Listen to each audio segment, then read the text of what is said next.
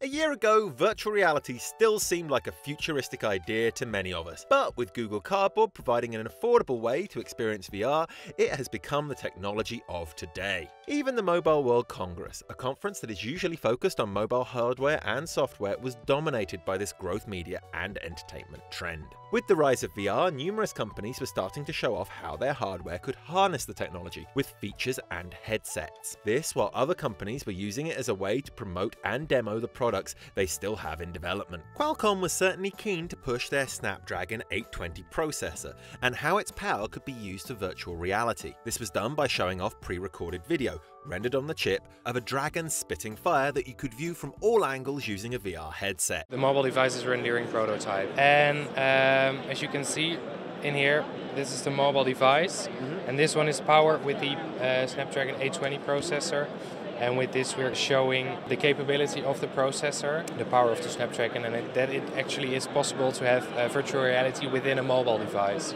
Even more exciting was the Intel RealSense smartphone development kit that mirrors movement in the real world through a range of sensors and motion trackers. This could then be mapped into the virtual world, a dynamic that made me scared to take too many steps forward in case I fell off a cliff. What you probably can't do until now is to be able to do this, which is move in real space and actually have the movement in your real space be translated and or mirrored into the virtual space. What we've done is taken real world objects and integrated into the virtual scene. Wow. So as you can see, just like that, almost punched someone, just like that, my real hands have appeared. And you can see and experience the robustness, the speed, almost no latency.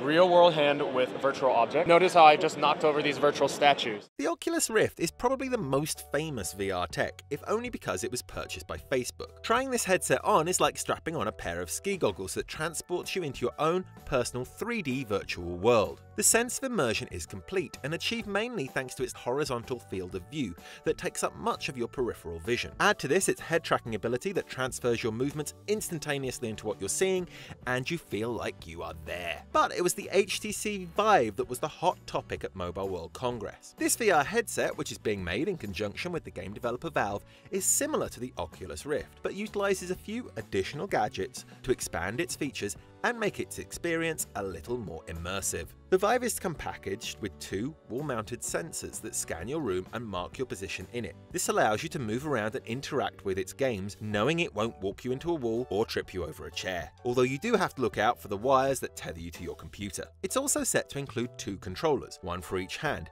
that allow you to reach out and interact with its virtual worlds. I had a great time using the HTC Vive to play Elite Dangerous at the show. It let me chase down enemy ships and cruise around planets with a full 360-degree field of view, making me totally unaware that I was only 6 inches away from the wall in front of me. If you prefer to capture your own life in virtual reality, the compact and portable Samsung Gear 360 lets you shoot your own videos and stills, capturing the action in every direction, be it a holiday trip or a friend's birthday. Going one step further, movement and vibrations can be added to complete the real-life experience. The Gear VR Theater with 4D simulates the movement of a roller coaster in California, allowing a load of guys in suits to experience all the fun and fear of plunging hundreds of feet on the show floor. All in all, we can say that VR has definitely arrived. It's great for games and entertainment, which will be how many of us eventually use it, but its possible applications in healthcare, therapy, real estate, architecture, social networks, and virtual malls, to name but a handful of what we have seen,